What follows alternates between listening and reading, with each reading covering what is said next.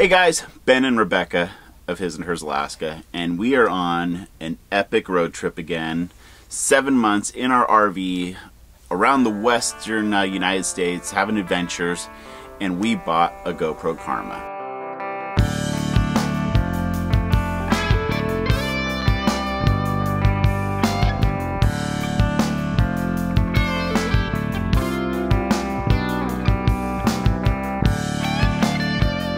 Right now, I'm feeling like I've been sucker punched in the gut. Yes, the Karma is on recall, but today I was trying to fix a problem with the gimbal and I thought I'd sync it up to the internet, and by doing so, GoPro's Big Brother software update comes in and just kills the Karma. Like, can't use it anymore. And I was able to use it prior to this. Well, you know, yeah, it was under recall, but I was being very conservative, flying it safely, because we're on this road trip and we're visiting all these amazing places, and we just had to have a drone. We looked at a lot of the options out on the market. Rebecca also lost our drone a couple years ago while flying over glaciers, so we just got to throw that one out. So right. Yeah. My worst fear with the drone realized. Yeah, right. We're flying it over water. Here goes nothing. Oh God, Ben, be careful. I'm gonna get cheese, I told you so for a while. One of us finally got the go-ahead from the other one to get a new drone. When we saw Casey Neistat's video about the Karma and the Mavic. Yep. And these are like compact drones, perfect for us traveling in our 32-foot motorhome. And we definitely considered the Mavic, but the reasons that we ended up going with the GoPro was because of kind of the multifaceted aspect of it all in one. You have your GoPro, you have the grip, which is like a gimbal for the GoPro, and then you have the drone. So really it was like a 3-in-1 purchase. And it just seemed like a really good fit for what we wanted to do.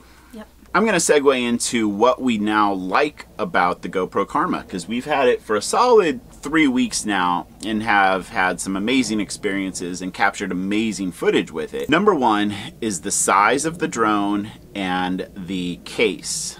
The fact that it comes in a case molded for the drone, it just was a perfect fit. The other thing that I really like about it, I didn't really enjoy flying the DJI as much.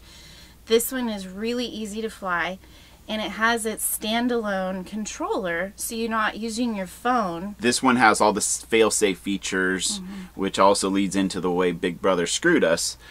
But, you know, it tells you like when to start, when you got your GPS. So all those fail-safe features are nice, but they do come at a price, guys. Now, on to what we don't like.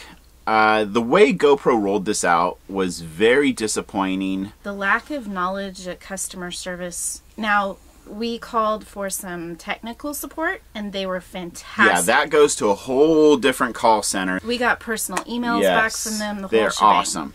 But general customer support, horrible. It didn't matter who you talked to. They had a different story. None of them matched up. They didn't know what they were talking about. They didn't know the products. Horrible embarrassment. They told you to buy a 5 with a 4 harness, and they'd match up, and they don't. And it was a mess. Luckily, we didn't let it deter us from purchasing one, because it really has been an enjoyable product to use. Oh, I love this thing. And that is why I have been reluctant to turn it in. Aside from the fact that we just spent 3 weeks in the desert, like hundreds of miles away from a Best Buy, and we're now in Vegas. So there's a Best Buy here, and I guess this thing's not going to take up space in the motorhome if I can't use it, because space is a premium. Very early on, within the second day, we decide we're going to use it to video while we're driving, so you don't get the vibrations from the driving. Again, incredible footage. But about halfway to our next destination, the gimbal failed. Yeah, it locked up into USB mode. So every time you slid the camera in and powered up the grip, it gave you that little USB symbol. And they said they've never heard of that problem before. So we were then going kind of off the grid into a location without cell phone service and data.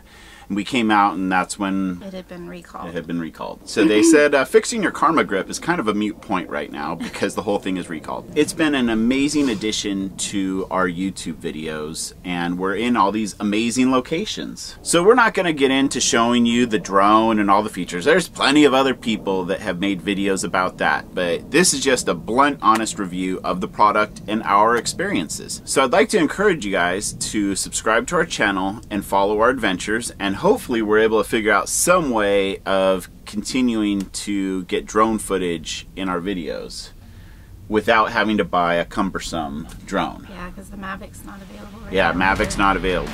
So, but we're gonna close this out with a nice montage of some of the epic drone footage we've collected over the past few weeks.